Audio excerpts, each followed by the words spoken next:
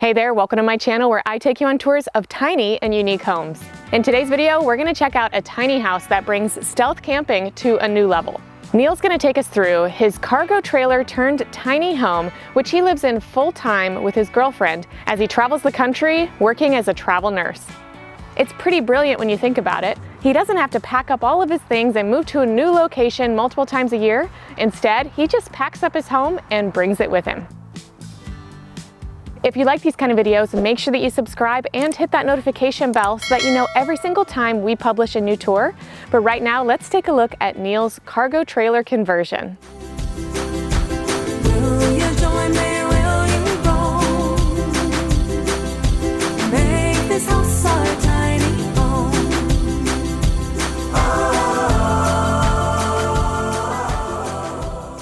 Hey, I'm Neal, and I want to welcome you to my home on wheels.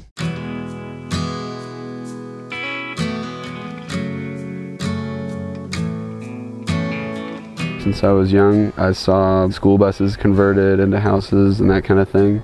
It seemed like a very free way to exist. Some of the biggest hurdles that I've had to deal with in life, the first was drug addiction. After I got sober, I got a brain tumor, and that was another really large hurdle. It taught me to value the time that I have, and it just really gave me a new perspective on life. The only commodity that we have that's limited is time. I'm not gonna limit myself in any way if I can avoid it. So I'm a nurse by trade. When I initially started traveling, I would go and rent an apartment for the duration of our contract wherever we were. I was like, this would be so much easier if we just had our house with us. Start it and drive away instead of having to pack everything up in a U-Haul. This is actually the fourth build that I've done. The third one was in the same shell, and I just built the interior out differently. My girlfriend said that she wanted to go too, so I was like, well, I need to revamp before we head across the country. This build out was probably 2 months.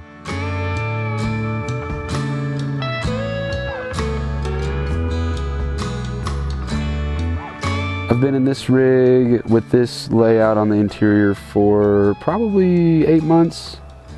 I'd say with all of the electrical and the initial trailer purchase and all the solar panels, total cost was about $20,000.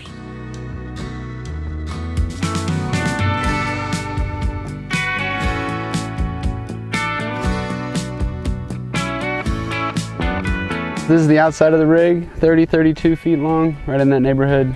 It's a 7x14 trailer. I really like the look. I feel like it's more leaning towards the stealth rig. It looks like a work trailer. Total weight at this point, I think the last time I checked it, it was about 16,000 pounds. So the truck I've had for about 2 years. I'm pulling with a 2006 F250 with a 6.0 in it. I've got 8 total panels on the roof of the truck, 4 slide out. And then 8 on the trailer, 4 also slide out. That feeds to 2 40 amp charge controllers, 21.6 kilowatt hours, which seemed to be enough storage for me so far. So this is kind of like the front door area, and the way the panels slide out, it kind of gives you like an awning for if it's raining or something while you're unlocking the door. We did 360 LED floods and 360 cameras.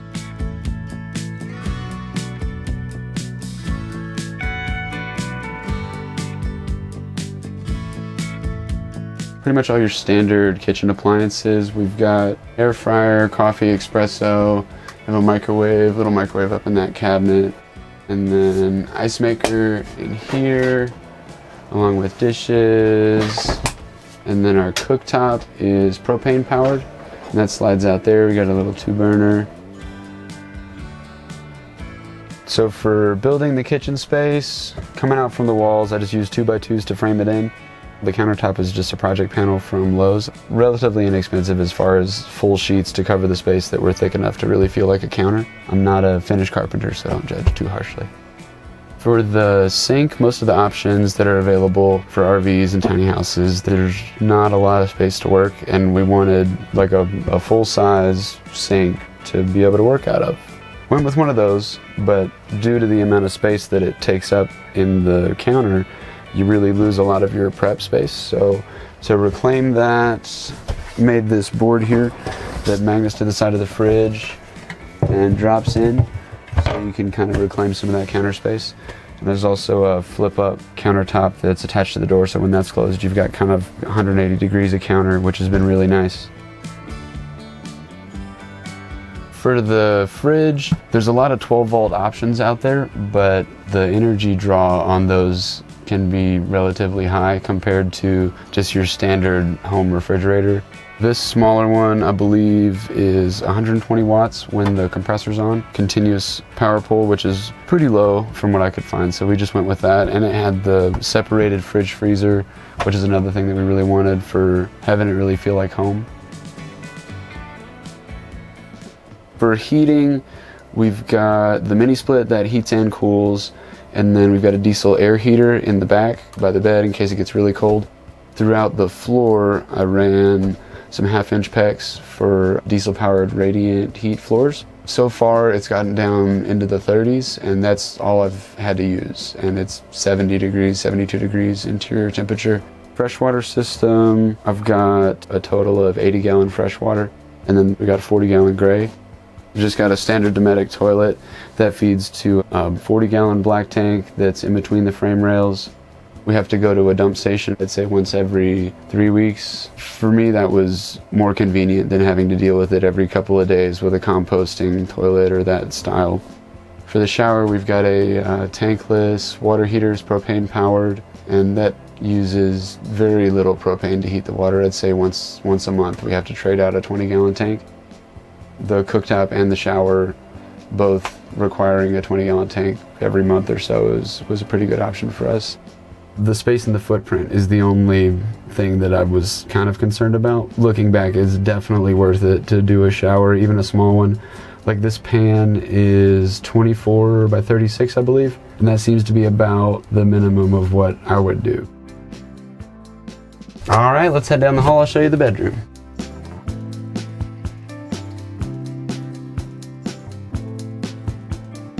I work nights, I'm a travel nurse, so we wanted to be able to separate kind of the living space from the sleeping area, so we put a pocket door in here so my girlfriend can do stuff in the front while I'm sleeping if she wants to. As you move into the bedroom, we've got a monitor for the security cameras. If we have to park anywhere kind of sketchy, it's nice to just have eyes on the outside since we went without windows for the build. Mini split here, blowing directly onto the bed space, so the AC works great. The two cabinets here are just clothing storage. Yeah, I feel like I have plenty of storage, but my wardrobe is fairly limited. My girlfriend has her car is full of clothes. All of our controls here for everything. We've got the fairy lights on the ceiling that took forever.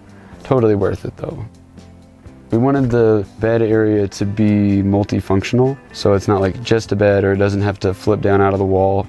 We built a slat style, so the bottom just slides out and the back cushion folds down, and then you've got a pretty large sleeping area. I think it works out to be about a queen for the width, and I'm 6'2", and it seems to be plenty of space for me. The bed makes for a pretty comfy couch. If you're gonna do this style, I would recommend accommodating for this angle of the back. I wasn't thinking about that when I built this one, but having a straight back is very uncomfortable. So we end up just kind of kicking the cushion out, but I've seen other designs that have a 4 or 5 inch kick out, and that seems to be plenty. I really like the drop gate rear. So having the drop gate was really convenient for the build and for using as a porch. It doubles your living area, really.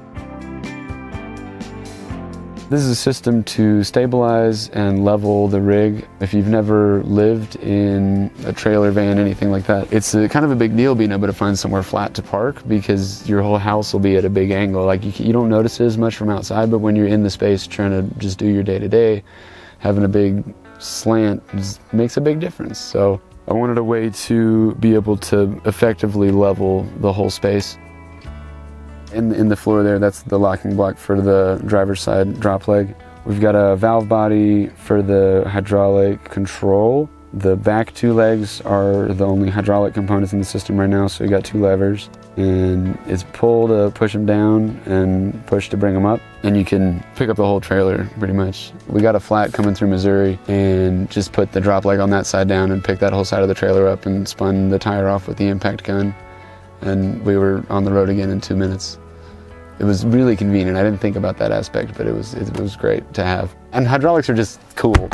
I wanted a reason to build it in, and that was what I landed on, so.